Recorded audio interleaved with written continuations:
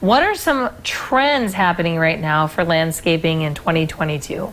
I would say all the new products that have kind of come out, everything's very big. We've got 2-foot by 3-foot pavers that you're having to use suction cups to try and lift them pieces because they're so heavy. The neutral brown colors are kind of coming back. I know that there's still a lot of grays to match the modern of homes these days, but you know, we have some modern pavers and fireplaces.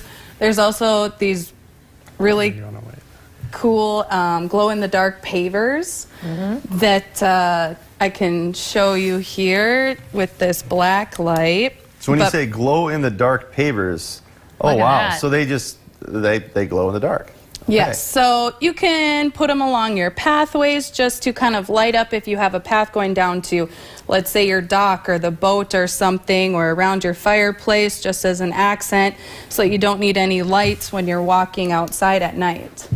That it looks so cool. Like, I can't get enough of that. I think it was called Glow Path. Can we see the Glow Path again? The magical... We want to see that again. So this of course. This is showing, you just have a flashlight right there? Yeah, it's a black light. A black light? Okay. Just to kind of show you how it can glow at night after the sun's been on it all day. Yeah, that's what I was going to ask, is that the sun really charges it. Right. Yes. Okay. So you could pick one of these out and then make that along your pathway. What ideas would you have for people as to how they could utilize that? Yeah, whether it's a path going from one patio area to another or down to your boat dock, anywhere around your main seating areas. You could have it as a border. You could have it around your fireplace, maybe areas where you want to see at night and don't have the lights on, so that you can just easily get from one place to another. Nice. I love it. Well, Amber, I think you're going to end up getting something. I know, I love it. I want that black light flashlight too. Yeah, right?